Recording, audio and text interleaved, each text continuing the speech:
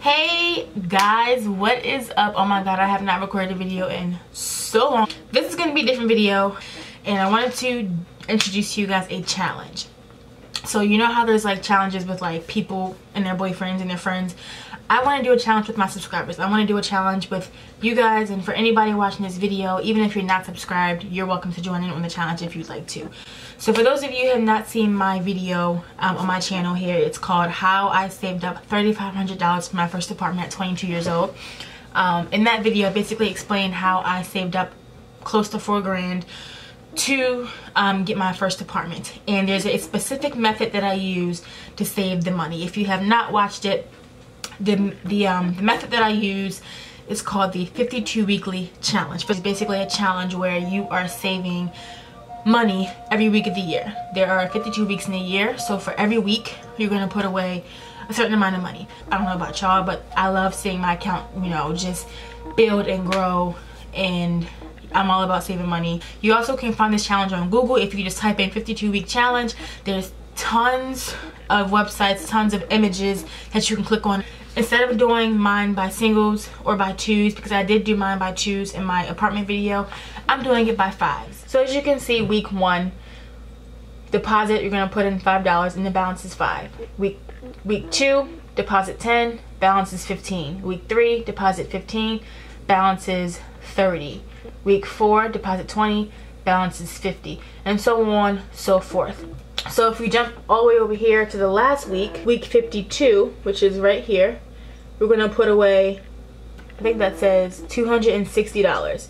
So your balance at the end of the 52 weeks is going to be $6,890. It makes it even more fun when you have a reason on why you're doing the challenge, like whether you're saving up for a car, whether you're saving up for your apartment, whether you're saving up to invest it into a property or invest it into something, whether you're saving it just to save it. Find a reason, find a goal as to why you want to save that money and do it. But I want you guys to join in with me, and even if you can't, you know, because it looks like, you know, obviously as the weeks increase, you're going to be putting away a lot of money. You're going to be depositing $125, $130, $150, $190, $200, $225, $250, $260, and that's every week. It's not every other week. So if you can't afford to put away that kind of money every single week, put away something. You know, even if you can't put away 130, put away 50, put away 70. Here's what's crazy about it. This is $7 grand we're talking about here. So even if you can't put away 7 grand, even 3 grand is still a lot, or enough. You know, it's still something. Even if 3 grand you can't put away 3 grand, 2 grand, even a grand, you know, something. Even if you don't do this exact challenge, even if you don't do the challenge where you're doing it by multiples of 5, do it by multiples of 1. Do it by multiples of 2. You know, whatever suits you. Out to my boyfriend about it, out to my mom about it. But my dad is actually the person who actually introduced me to this challenge. But I started mine on the 1st. And mine will always be on Fridays, just because that's when I get paid, and it's easier to just transfer over money from my check and right over to my account. How you save the money is up to you. Some people may want to take it out and put it in an envelope over the course of a year, but I rather just keep it in my account and just transfer it, you know, every week type of thing.